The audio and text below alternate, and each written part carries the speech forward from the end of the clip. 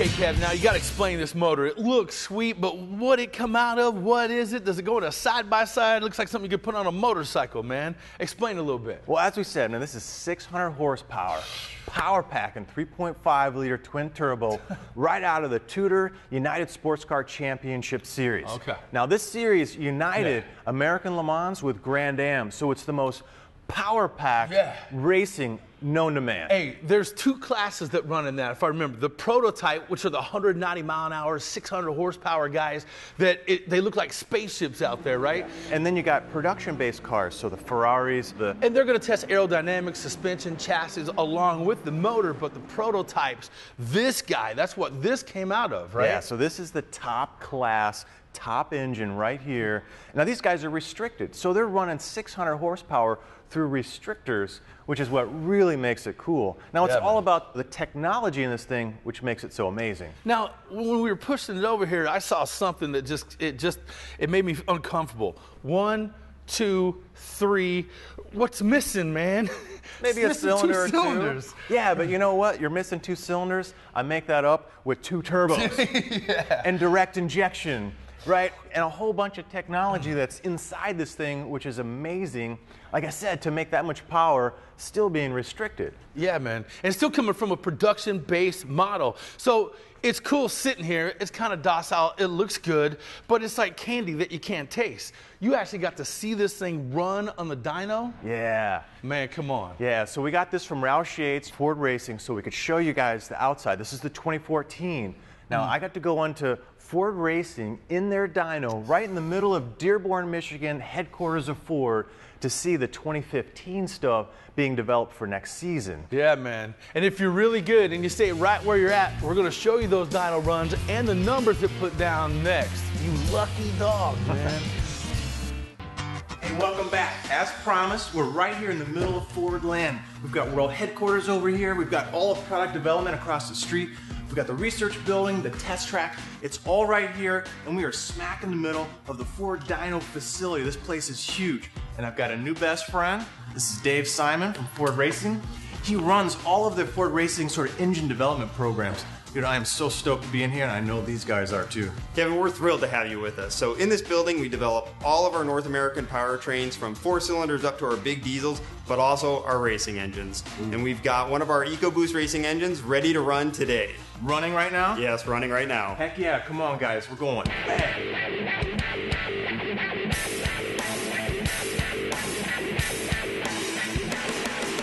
Well, Kevin, welcome to Cell 17G. This is where we do all of our race engine development. We work with our partners down at Roush Yates.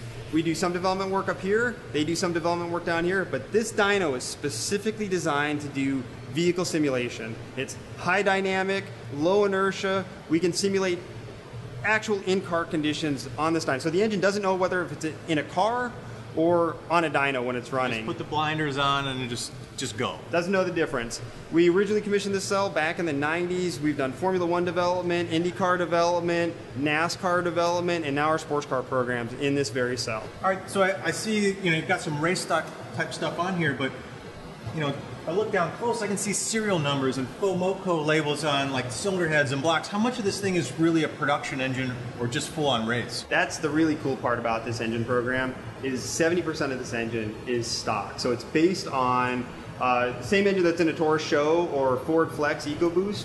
So a lot of the stuff that we've changed on this engine is just to package it into the race car. So the cool part about it is when we run it, we're actually gaining data on the stock production components. We share that information with the production engineers. They share their information back with us. So it's a kind of program that a lot of parts of Ford Motor Company will benefit from, and it makes it a really fun program to work on. If this thing wasn't so warm and toasty, dude, I'd want to give it a hug. This is awesome. Now, speaking of warm and toasty, you promised we were going to run this thing, and I want to hang out here, but I also want to hear it scream. Well, luckily, we're in the middle of doing 2015 development right now, and we're about to run some laps at Daytona, so we'll get it fired up and we'll run some laps. I'll set you up with Mike up at the control bench, and you can watch it run. We're going to watch this thing run. Come on, man. All right, man. This guy right here, Mike Simon, this guy How are you? is going to fire this thing up. Dave told me we could. Oh yeah, good. Let's do it. Let's launch it.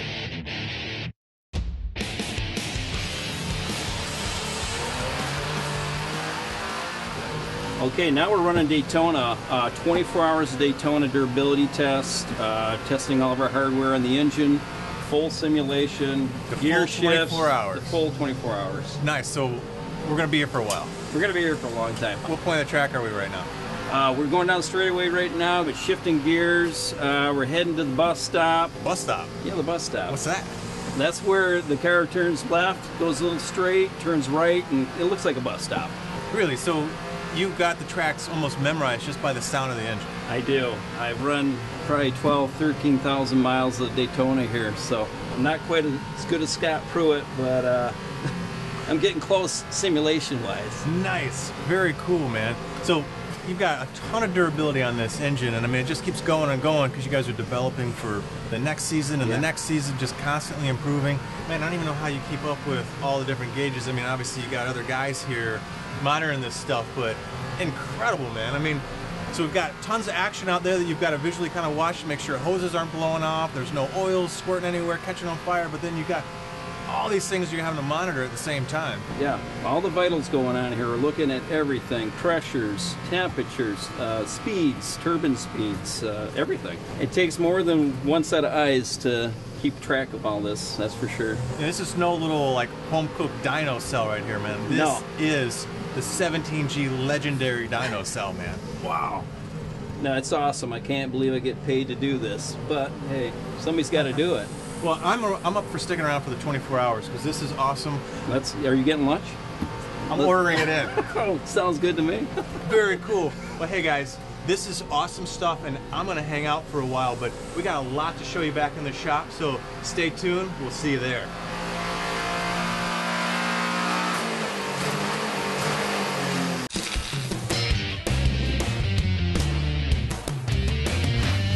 Man, that dyno room, that had to be incredible, bro. It was unbelievable, and I got a whole lot of stuff by hanging out for the whole day over Well, I there. mean, obviously you see some long tube headers, some bigger turbos on this guy, but the cool thing that he iterated in that video was that 70% of the ingredients in this guy lives in this guy right here. Now here's a 3.5 liter EcoBoost. They merged eco-friendly and turbo boost to create this platform. And because the United States Congress put all these CAFE rules in that said mile per gallon is king, they had to really look at this kind of technology. How do you get miles per gallon, but yet have a lot of power? Turbo technology, variable camshafts, and all about direct injection. Yeah, so that guy might be making 600 going around a racetrack for 24 hours. This thing's making 420 foot-pounds. That's unbelievable. That's over Hemi. 365 horsepower for 150,000 miles plus. It's tight, man. Now we're gonna get in because right out of the gate, I see the fuel pump. The old lift pump would get it to here, but this guy took it from like 60 pounds to 2,100 pounds, right? Yeah, you gotta get the high fuel pressures, the good atomization, the quick spray, but we're gonna show you more of all that by digging into this thing so we can kind of see what's in there and in here at the same time. Love it.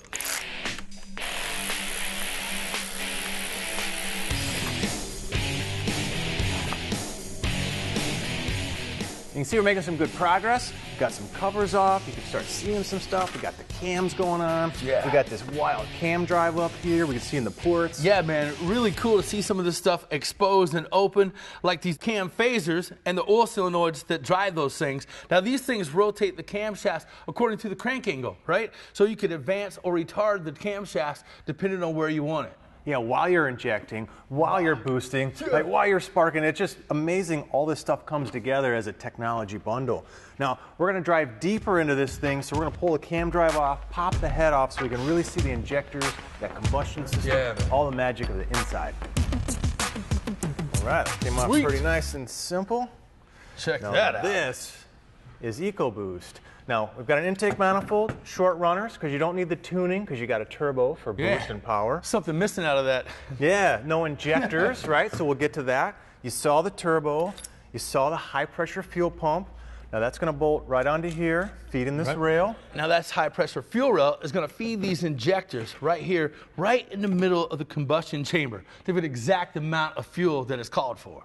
Yeah, now what's cool is it's a lot like PFI, but it's higher pressures, it's better atomization, but it's happening downstream. Now, that's a good question. Why is direct injection, because there's a lot of arguments, better than PFI? Well, the big thing about DI is charge cooling. So when you vaporize anything, like put alcohol on your skin, you can feel it cooling.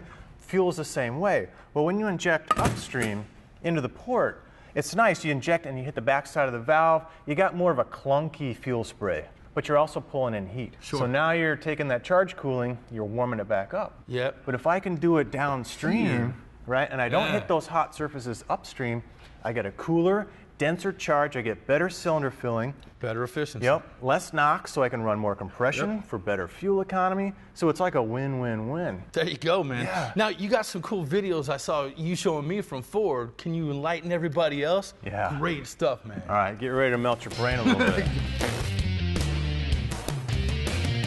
All right, so we know the benefits of DI now, but there's also some challenges, right? Okay. So first of all, look at our crank angle. We're at 360 because you can't inject until the piston's out of the way, A right? lot less time here with DI. Yep, so this is after top dead center. We're starting the intake stroke. Now we can start hitting some fuel, There right? you go. But this math model actually includes calculations of the temperature of each molecule of fuel, the temperature of surfaces that it's hitting. What's going on here? Because you got to figure out if you're going to be, if you touch a hot surface, if you're vaporizing or if you're puddling. And you can't puddle in a DI because you'll get an incomplete burn, you'll get soot formations. Right? Yep. So this math model is so important because the injection time is so tight. You can't do any puddling like you do upstream, right? It's so much more complicated. That's why you need tools like this. And then the end product is this guy right here. This is a 2-liter GTDI, and you're in the piston looking up, right? Yeah, there you go. Spraying some of the fuel. Yeah. Right? Now you're going to see some of the valves closing. Yeah, there they go.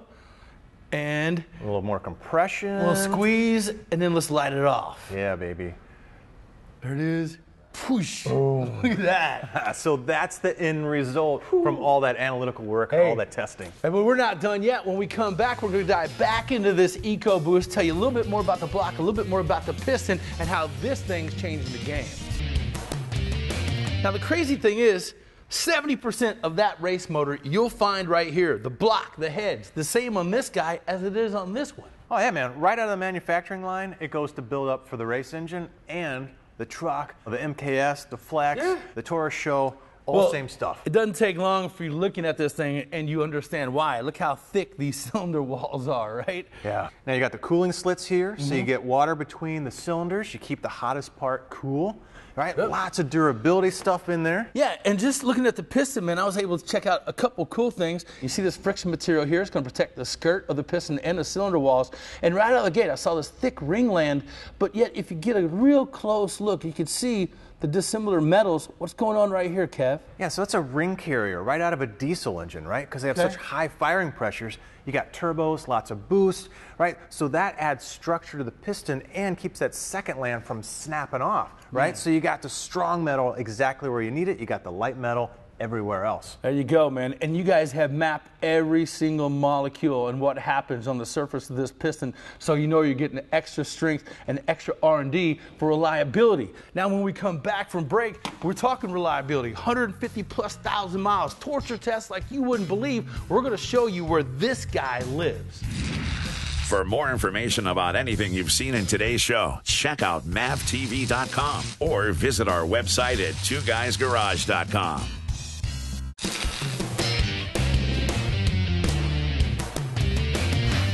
Hey, welcome back to Two Guys Garage. Hope you learned something today about the Ford EcoBoost. We told you we were going to show you where it lives, and it's right here, a 2015 F-150. Yeah, it's not just any F-150. This is the brand new aluminum-bodied F-150. This thing is almost 700 pounds lighter than the last year's model, depending on which configuration you get. And you know what that means. That means better fuel economy and more towing, man. You want to see a fantastic video, go Google 448AA. Now, it's just a random motor, an EcoBoost motor. They pulled off the assembly line and put it through the most unreal, rigorous test. You're just thinking the thing is going to, but it doesn't. Man, I'm telling you, the technology in the engine is just trying to keep up with the technology going in this body. Because you can't just go weld on aluminum like you do with steel. So it's new bonding, it's new rivets, new fasteners, right? It's a whole lot of wow factor going on right here. You guys got to go check them out. Yeah, speaking of wow factor, I'm behind the wheel. He's in the passenger seat. We're out of time. It's time to go driving now, man. Real quick, right out of the gate, I'll show you how this thing spools up. All right, check out this turbo. Listen. I like it. I love it, man.